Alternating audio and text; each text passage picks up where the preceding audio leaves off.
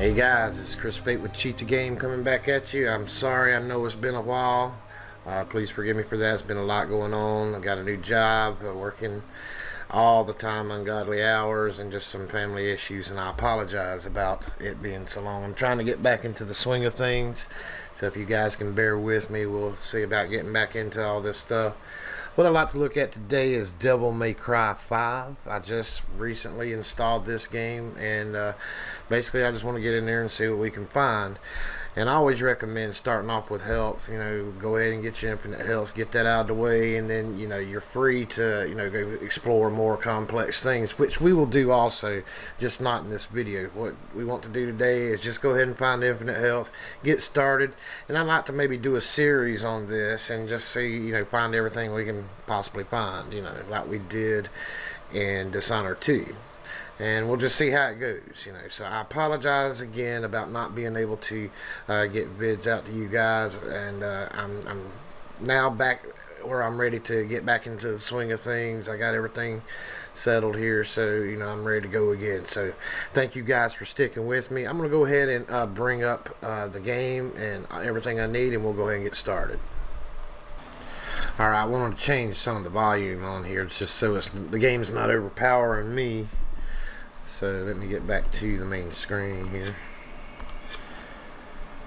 and I'm just going to continue the game I'd already started, which I'm right at the beginning of it anyway. So, and while it's doing that, I'm going to go ahead, and I know the 7.0 is out. I haven't got it yet. I'm going to, but the same thing can be done on 7.0, and I believe a newer one has come out. I know that Darkbite is about to release a new one, that it's available to his Patreon's people now. That may be a little too loud still. If it is, I'm sorry. Let me turn the sound down some more. It's just too loud.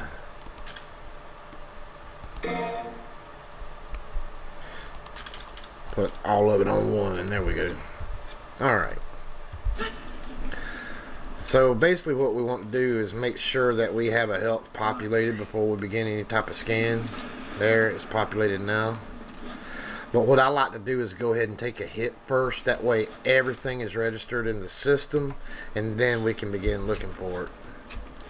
That'd be neat to find later, to see if maybe we could gain some height on our jump ability, and we'll look into that next go around. That sounds good to you. I know there's an enemy here, and we're going to start our search. We're going to take a hit, then we're going to start our scan. That way we know all the AOBs are set, we know all the values are set, and we can find it a little bit easier. Also, I know this as well, that, you know, I know, listen, you go over health all the time, I know how to do this, so I just want to say that's wonderful that you say, listen, this is getting boring to you. That means that you're at that next level. That's good. That's the stage I want you to get to, because you got to start out with these easy things before you can go into more complex things. You always want to get your infinite health, things like that. That way you ain't got to worry about being attacked while you're trying to find something else. So keep that in mind, you know, because you're going to be doing this a lot, and that's usually the first thing you're going to do, is try to find infinite health in any game. So, alright, so we've taken some damage. We want to go ahead and start our initial search. I always start with the float value, and I'm going to go ahead and start with default. I'm not going to click on simple values right now, especially with a 64-bit game. You never know what the values are going to be. And we're going to go with unknown. All we have is a little bar up here, so we don't know how it's being calculated. So we're going to go with unknown value. And I may speed through some of these scans, so if you see the vid cut off, I apologize. That's just, I'm just bypassing some waiting. Alright. So you see we got over 1 billion addresses, and your system will probably slow down a little bit. That's normal. It's just keeping up with all these addresses, so it's really putting a load on your system. Somebody had asked also, how come Cheat Engine seems to freeze if you got multiple scan tabs up? Well, if it's monitoring so many scan tabs and you got addresses in all these scan tabs, it's going to lock your system down. So, you know, be careful with that. 64-bit games, you want to go as loose as possible. So let's go ahead and take some more damage.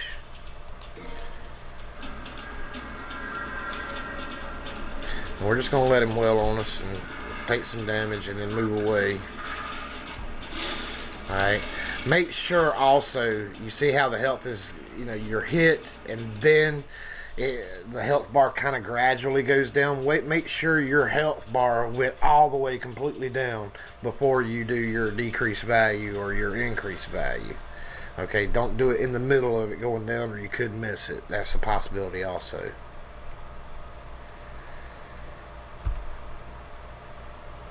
So we're going to hit decrease value, and I'm going to pause right here, and I'll be right back with you. These scans, especially just starting out, could take a few minutes. Alright, so you see we got some addresses up now.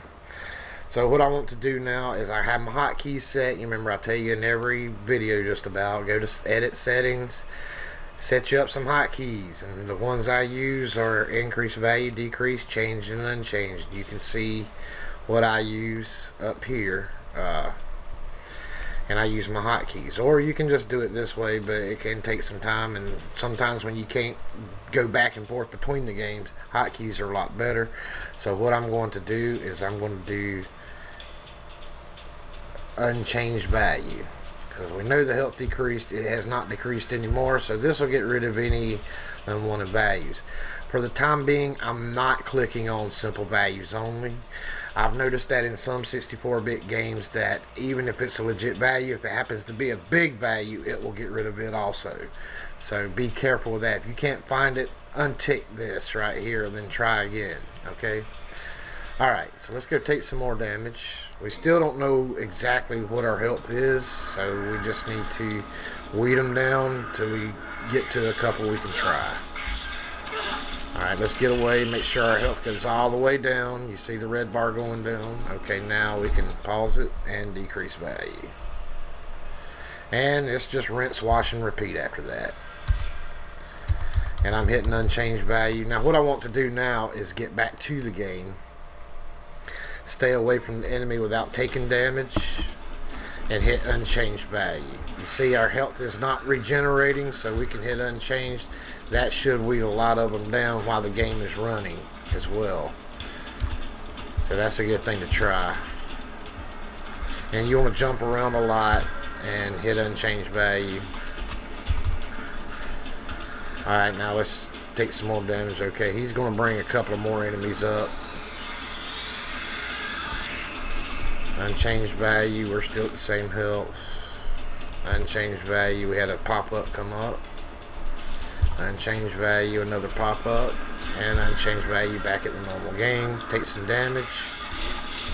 Alright. Wait on our health to go completely down. Avoid damage. And I screwed up, hang on. I need to undo. I accidentally hit unchanged value. So what we want to do is we want to undo that scan. That happens sometime, and then go decrease value. Alright, let's take a look around. I mean, 890, that's still a lot, but I noticed this right off the bat. That looks like something we could try. This looks like something we could try. I kind of like looking when I get under 1,000 just to see what I can see. You can see irrelevant values all over the place, but it's still not enough. We still need to weed them down a lot more, but these are definitely some interesting values here. I just go ahead and put them on the address list, and I still want to weed these down. Okay, so let's go ahead and weed some more down. Alright.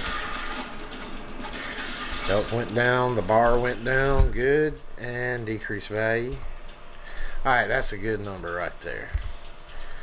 And you see we got some interesting values all through here. So let's just get rid of these. I don't feel like looking at the addresses, and we'll just add them all consecutively. And what I'm doing is I'm holding down the control. Just hold down your control. If you're on a Mac, hold down command, I believe, and bring all these over and add that to your selected address. And basically what we can do is, first of all, let's make sure we have our health value. I don't believe that 3,900 is it, but what I want to do is I want to X all these that are alike and just see if we take damage after that. And take a look. Our health did not go down. Alright, so now if you understand, there are a lot of internal codes, but there is one specific internal code that is controlling all these other values. So all these other values are getting its information from one specific address that's controlling all of them. We need to find that address. So the way to do that is we just untick a couple and just wait till we start taking damage. It's a process of elimination. Come on. Alright, we did not go down in health, so we know that these two or these three were not it. So let's untick one more and just do one at a time since we only got 3 left. And take a look. Our health is going down, so we can assume this one right here is our boss internal. So let's test it, and I want to put that up to about 5,000 and see if it affects, and take a look. It's starting to affect other addresses as well. That's what the true internal will do, is affect all the others. And take a look. And when we go back to it, take a look. I'm a little concerned about these. These may not be written to until we actually take damage. These may not have anything to do with our health at all. I don't know. Hang on a second. Let's go ahead and freeze this value. I'm sorry, I already still had those X'd off. Let's go back to the game. They're back. And take a look. They all went to 5,000 except for this one here, so that may not have anything to do with our health. So we know that's the internal, but let's just be 100% sure. And take a look. None of them, all of them were set to 5,000, so we know we have found the correct internal value. So now they can whirl on us all day long. We got infinite health, but we do not want to have to search for this every time we bring up the game. So this is where script writing comes into play. So what we want to do, let's place a debugger on it. I'm going to go ahead and pause it. Wait, hang on, I took a hit, so let me get away from these enemies here. Let's place a debugger on it, and let's just see what's going on with this address. I always go for what accesses the address. I like seeing everything that's going on with it. That means you're going to get what accesses this address, what's reading that particular health address with the value, and what's writing to it also. So let's go with what accesses. So it'll show everything. So when we put the debugger on it, there we go. We can see right off the bat in the pause screen that there is 2 opcodes reading the health value. Let's go ahead and continue, and we want to take a hit. Alright, we see there's other, when the game's running, we see that there's things reading our health value. That's interesting information. Now let's see what pops up when we take a hit.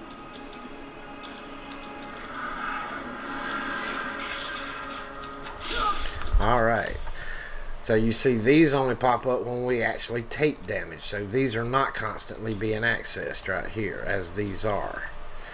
And we can always tell the writing opcode because the games use the Intel syntax, whichever's on the right hand side of the comma will affect what is over on the left hand side of the comma. So we can see right off the bat that a register is writing a value to our health.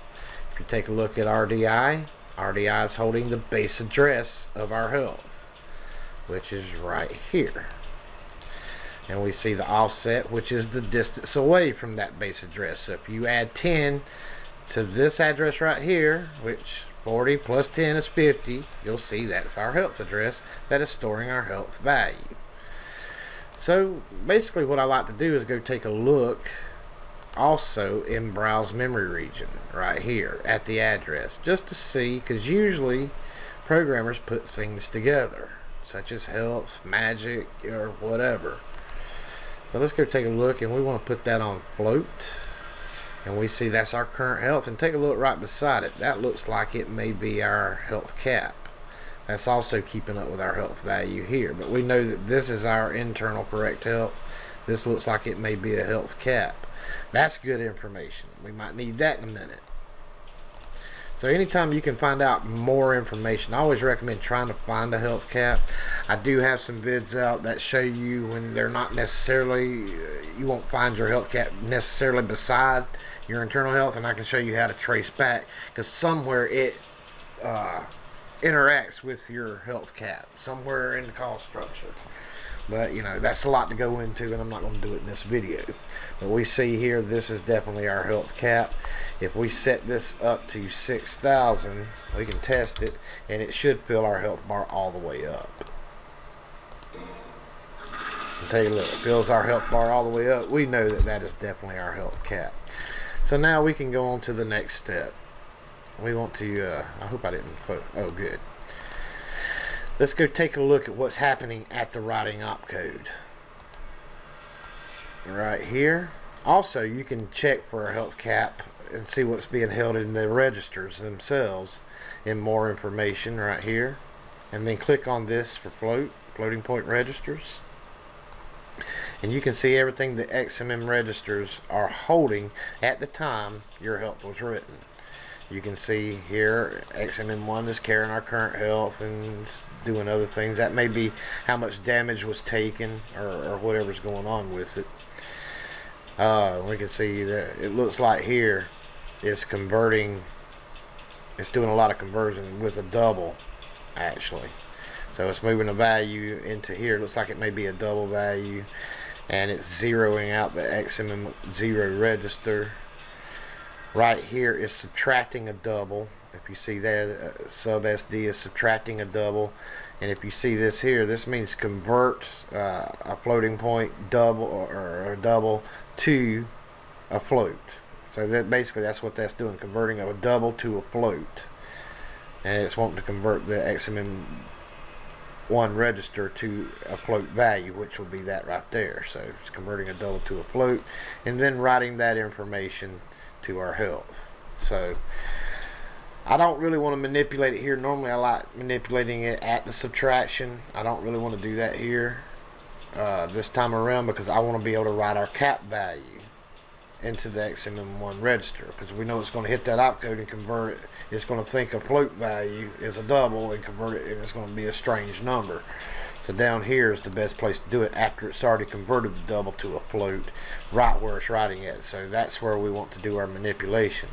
But what we need to do is see if this is a shared opcode. A shared opcode is your enemies are being affected here as well as yourself.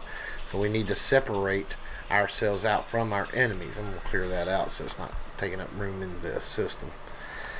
Alright, so what we do is right click on the opcode, and we want to find out what addresses this instruction accesses. Make sure it's on float, because that's what our health is.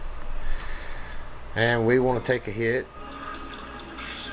So we know there's our address popped up in there, and we want to hit our enemies. We do have a ranged attack, and we need to hit him. So if you see here, we have our health and we have our two enemies. That's, you need at least two enemies, because that you need to find a solid good compare. And what I like to do is, instead of using the dissect data, I like using the commonalities feature right here. So what I do is I mark my main hero guy into group 1. So we go and highlight it, find commonalities between addresses, mark selection as group 1. And anything else will automatically fall into group 2. Since you don't have a billion addresses here, we don't have to mark them into group 2. They'll automatically be put into group 2. So we can just go ahead and come over here and scan for commonalities.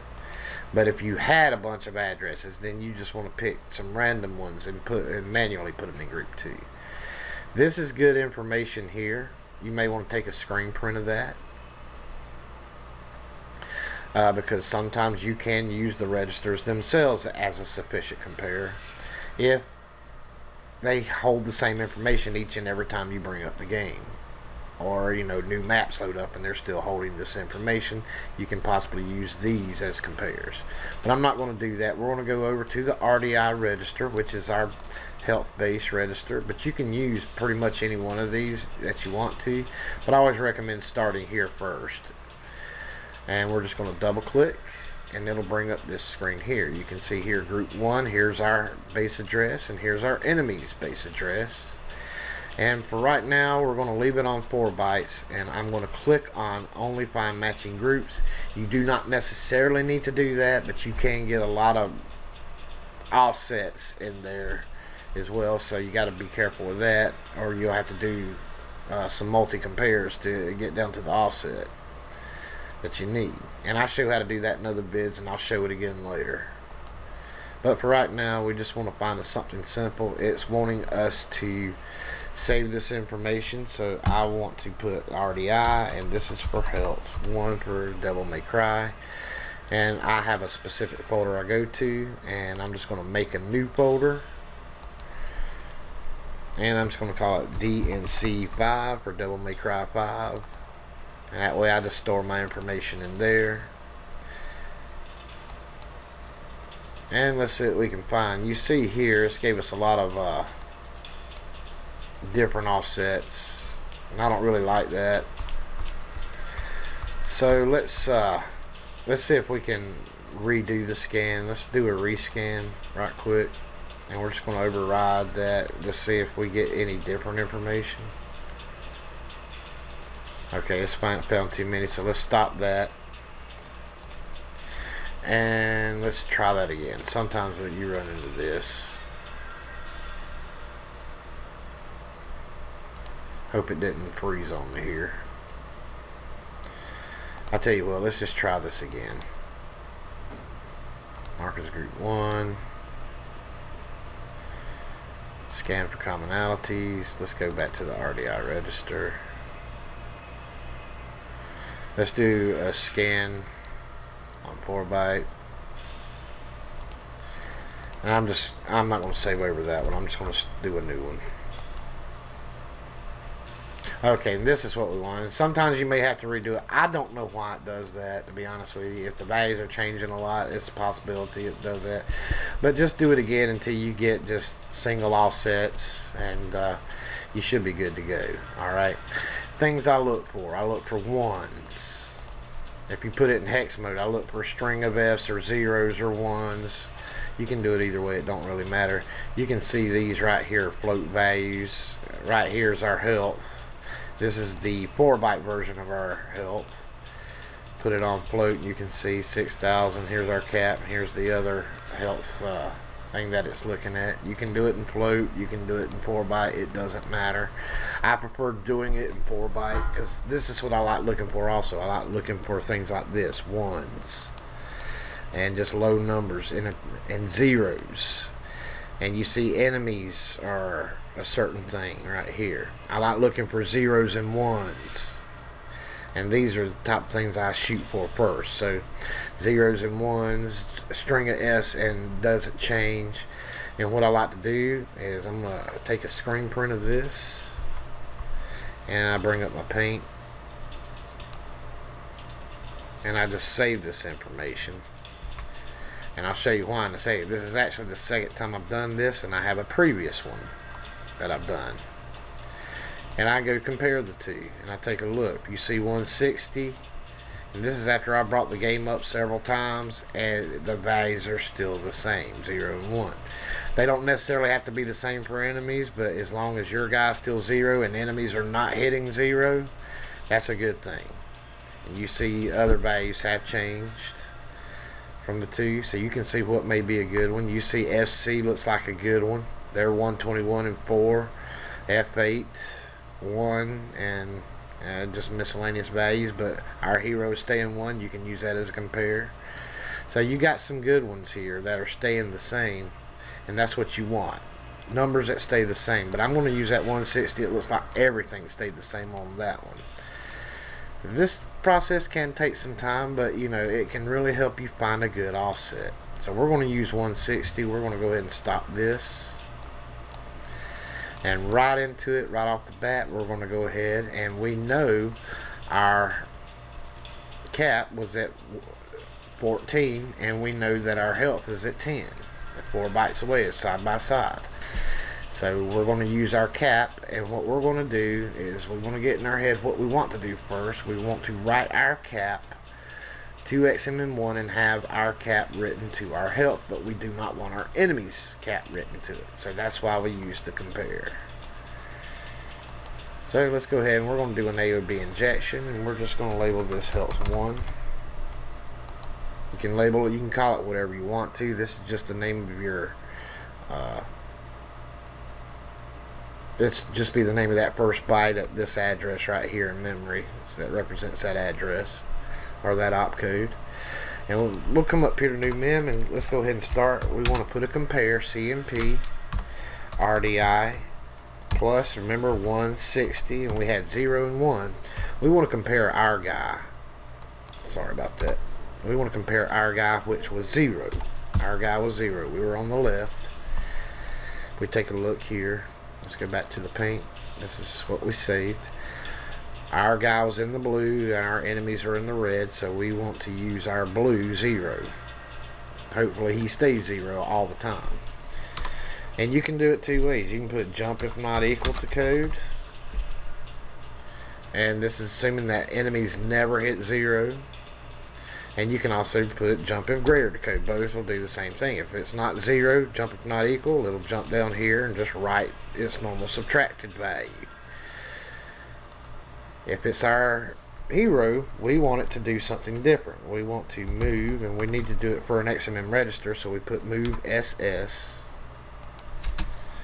RDI plus 14. And remember, whatever's on the left affects whatever's on the right. So what we need to do is put XMN1 on the left. We want the cat value written to XMN1, and then the cat will be written to our health. Enemies will never come here. They'll never meet the condition. They're 1, or they may be some different number, but they're always greater than 0. Our hero will always be 0. So the enemies will jump over that, and it'll just write its subtracted value from where it's subtracted up here. Our hero will also be subtracted. However, when it gets to this opcode, it's replacing that subtracted value with our cap, and our cap will be written to our health. So let's just go test it.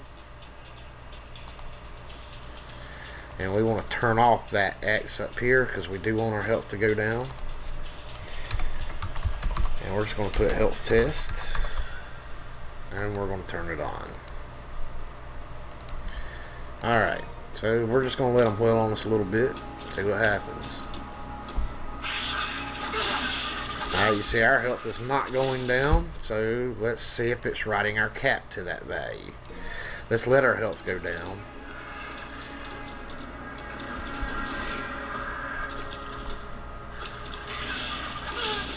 This is kind of like a tutorial stage, so they're not really going balls out on me yet. So I want to get down a lot. I want to see if it writes. Okay, that's a good bit.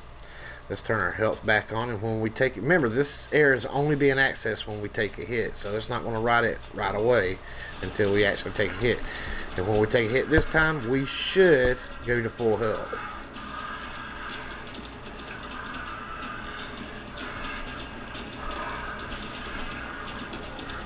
Come on. Take a look at that. Now let's make sure our enemies can be killed.